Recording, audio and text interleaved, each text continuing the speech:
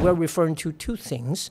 First of all, there are new sanction measures imposed by U.S. government on China. And second, the electronic design automation chips, the EDA chips, that is the instrument for chip manufacturing. Third, the U.S. talents cannot work in China. And the fourth, the equipment for manufacturing chips more advanced than 14 nanometers. Global supply chain is very vulnerable, so we have to increase the resilience. The second, most importantly, is the geopolitical competition, or let's say big power rivalry between U.S. and China. This chip war, like it or not, is existential. Taiwan has been the center of semiconductor manufacturing, especially the advanced ones. Taiwan provides more than 90% of the advanced chips. Taiwan has developed, like China, a very comprehensive supply chain and ecosystem, including very good ICT manufacturing. Taiwanese government and companies are involved and has the willingness to be collaborative with the Indian partners. Semiconductor industry, as I said, does not exist alone. It exists in an ecosystem. Hi, welcome to the Raisina Ideas Pod, Dr. Hsu. My name is Raji Rajgopalan, and I'm truly delighted to have Dr. Hsu with us this morning to discuss one of the hottest topics, chips war, and what do we do about it. Dr. Szu-Chien Hsu is board member of the Institute of National Defense and Security Research, Taiwan. Welcome, and I want to start with one of the broad questions. Why has semiconductors become such a hot topic in terms of both geopolitical and geoeconomic from that angle? Do you think there is a chip war going on? And what role do you perceive Taiwan to play in this particular chip war that we are seeing already playing out? Yeah, thank you. First of all, regarding this term chip war, of course, there's a book coming. But I would say there are two levels of this issue. One, of course, when we talk about chip war, usually we're referring to the strategic competition between U.S. and China, and its ramification on the semiconductor or other advanced technology. So that's one level. But on the other level, let's not forget there is always commercial competition between companies and between countries. And these two levels coexist and interact with each other. So that's a big background. Why do we have a chip war? When we talk about chip war, I think we're referring to two things. First of all, there are new sanction measures imposed by U.S. government on China's semiconductor. Namely, there are the following things. First of all, the banning on the advanced computing chips exported to China. And second, the electronic design automation chips, the EDA chips, that is the instrument for chip manufacturing, more advanced than 3 nanometers. Third, the U.S. talents cannot work in China. And the fourth, the equipment for manufacturing chips more advanced than 14 nanometers. These are the sanction measures. So this is one part. But the second part is during COVID-19, the whole world witnessed a supply chain bottleneck or shortage of supply. But that's not only resulted from China. This is a global phenomena. So there is this need for U.S. to draw back, some of the manufacturing to U.S. Soil. And so we add these two things together, and we have what we call chip war. That's a result of two things. First of all, the awareness that the global supply chain is very vulnerable.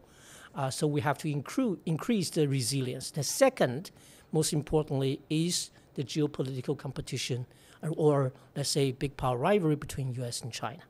So that's the reason. As for Taiwan, even before we have this, Taiwan has been the center of semiconductor manufacturing, especially the advanced ones. Taiwan provides more than 90% of the advanced chips and 60% of the regular chip manufacturing. So it is very important globally. And we shall keep doing that, maintain that position, meaning two things. First of all, being resilient and adaptive to the chip war. And second, maintain our advantage in the business competition. Terrific. And I'm going to come back to you on the U.S. export control measures. But I have another broad question. How do you see the landscape of the semiconductor industry if you were to look at it in a 30-year time frame? But even maybe you can start with a 5 to 10-year time frame. How does that semiconductor industry landscape look like? Who do you think are going to be the major players in this regard? What is likely to be the broad trends in terms of cooperation, partnerships, and, of course, conflict? Well, despite the fact that we have a competition in the chip war, the demand for chips actually is increasing, and we don't see the limits. Right now, we are stepping into, in terms of technology, a new age. That is the more application of AI and 5G. If you put these two things together, the impact will penetrate almost every dimension of our life. For example, transportation and education, medical services, agriculture, or government. On every aspect, the application of AI and 5G has just started. So we don't see limits in developments in all dimensions, and therefore we see great future for advanced chip manufacturing. Whether who will be the major players? The semiconductor has never been dominated by one or two countries or one or two companies. It's always a pluralistic ecosystem, locally and globally. We think it will still be the same way. For example, U.S. and Europe will still drive and lead the technological innovation. And Asian countries will still play critical roles in supply chain and in manufacturing. European countries and the Japanese companies, they are providing critical equipments, and there are other countries provide the materials.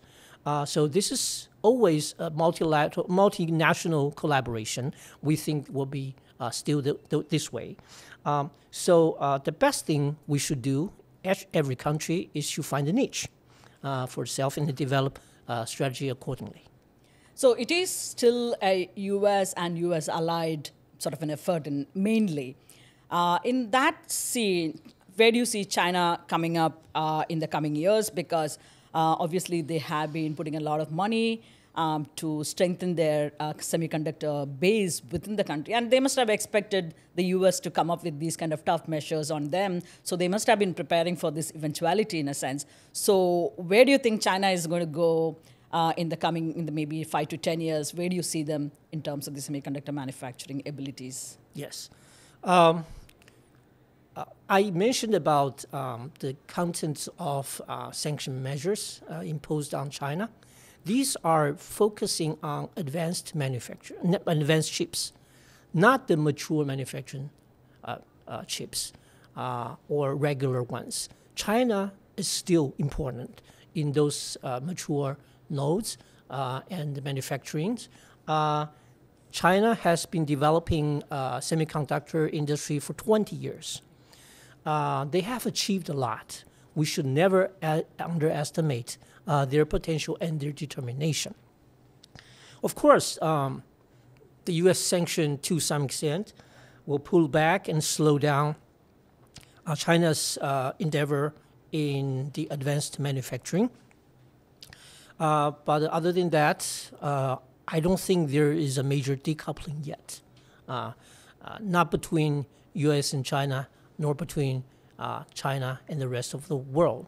However, I must say some of the application companies, like Apple or other companies, they have gradually moved the supply chain out of China, probably against the background of geopolitical risks, diversify their manufacturing to other parts of the world, including Southeast Asia, India, or even Mexico. So this is a new trend. I think China will also have to face that.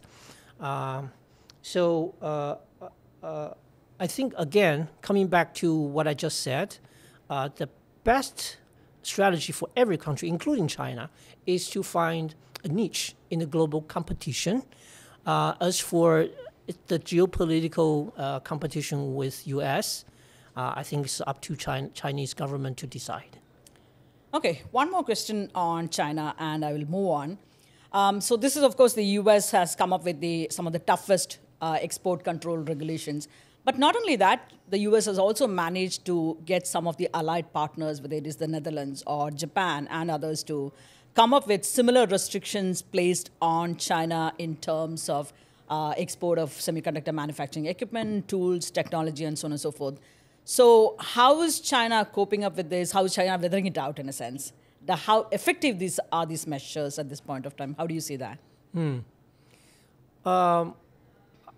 There are two times of trial of Chinese government to invest huge amount of money in developing advanced semiconductor industry, but the second one was held back. Yes, semiconductor is a capital-intensive industry, that's for sure. But again, semiconductor industry, as I said, is a result of international collaboration. It's a globalized industry. We should always keep that in mind. For one country or one company to be able to develop well in the environment of global competition, the country or company needs partners. This is very important. No country can develop on its own. No company can do that either.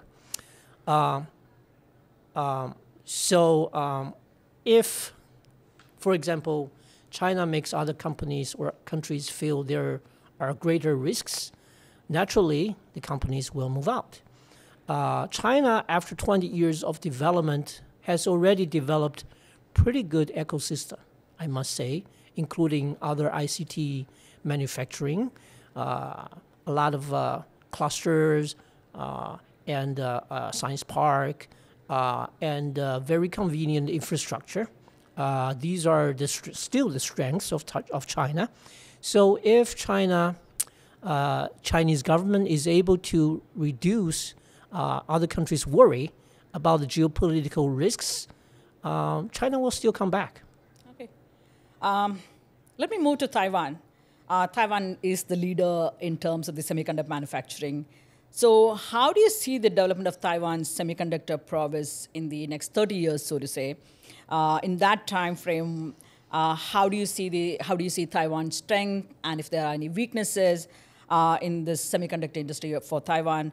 How does Taiwan, in fact, sustain that edge in terms of semiconductor manufacturing? Nobody else has managed to do that. So how does Taiwan maintain that particular edge and continue to do so?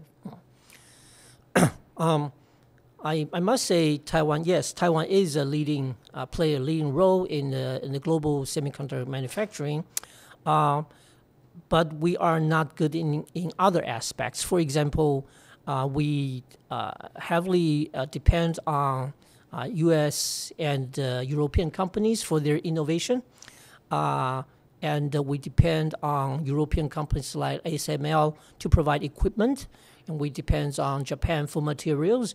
So again, we are a good partner with these global countries and companies. So that is the first strength of Taiwan. That is, we are open and reliable partner globally. This is very important.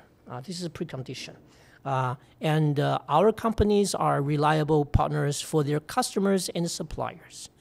And that's the first thing. Second is companies like TSMC or UMC, they're able to develop this foundry business model upon which they develop no competition relationship with their partners and suppliers and customers. Therefore, they can work with anyone. That is a very successful business model. So that's the second. The third, of course, the government, Taiwanese government, no matter which party is in rule, always identifies and values this industry and provide very staunch support. And fourth, Taiwan has developed, like China, a very comprehensive supply chain and ecosystem, including very good ICT manufacturing. The fifth is we have Taiwan's a small island. We have developed pretty good infrastructure, including water supply, a very stable electricity, science park, and transportation. And last but not the least is talent. We have very good STEM students, and our students, despite the best education they receive, they are willing to work in the semi industry. It's a hard-working environment. They are willing to work in that environment. So putting all this together, I think these are the strengths of the Taiwan in the semiconductor industry. Talking about the weakness, we are facing the same challenge, global challenge in the world. As I said, there is always competition, and South Korea is a very strong competitor, and there are other competitors too. But as I said, we have our own very unique business model. And second, this chip war, like it or not, is existential, and we have adapted to that.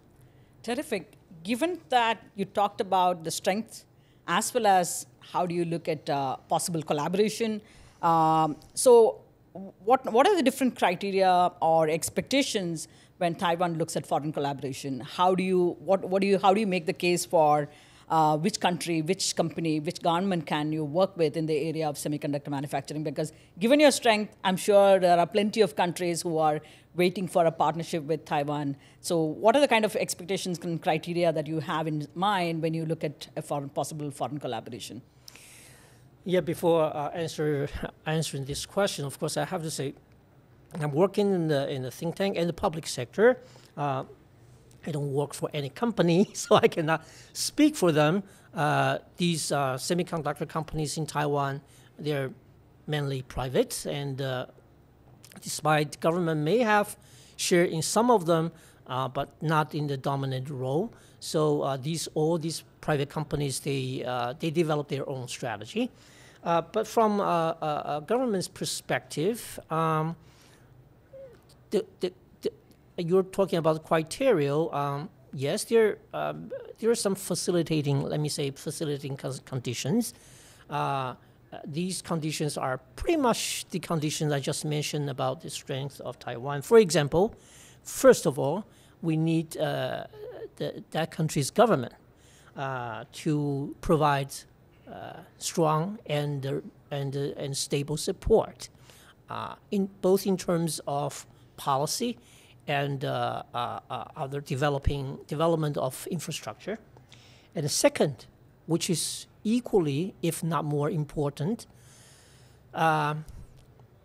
is the collaboration of the customers of the semiconductor industry. Semiconductor industry, as I said, does not exist alone. It exists in an ecosystem. It goes. The investments of semiconductor industry goes to where the customers need it. This is important.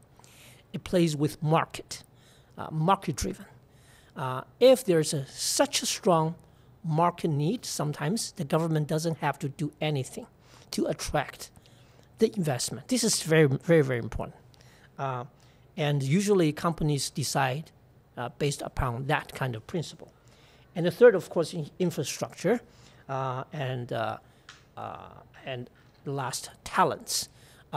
So the ecosystem and the business environment and the market-driven forces are, I think, critical.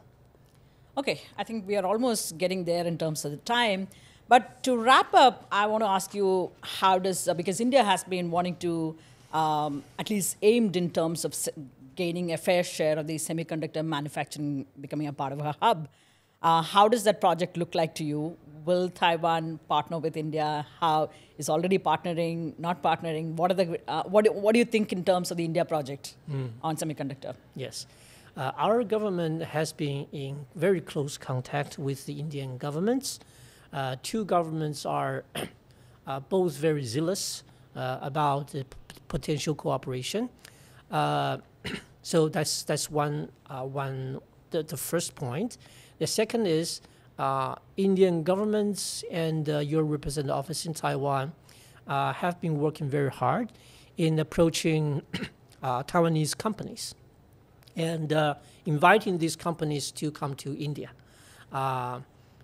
So far as I understand, just in these 2 days, there is a very important Taiwanese company visiting here. And you have this initiative, I forgot the PLI? Yes.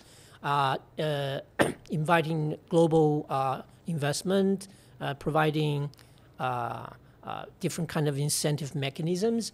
I think one Taiwanese company, Foxconn, has been working with some local partners to compete for, apply for that mechanism, and we don't know the result yet. So yes, Taiwanese government and companies are involved and has the willingness to be collaborative with the Indian partners. Terrific, and thank you so much for explaining the chips war as it is kind of unfolding in a sense, and where US and China are heading, and of course India and Taiwan India and Taiwan can play, what kind of a role in this chips war. Thank you so much for taking your time out this morning to talk to us. Thank you. Really appreciate it. Pleasure so much. Thank you. Thank you.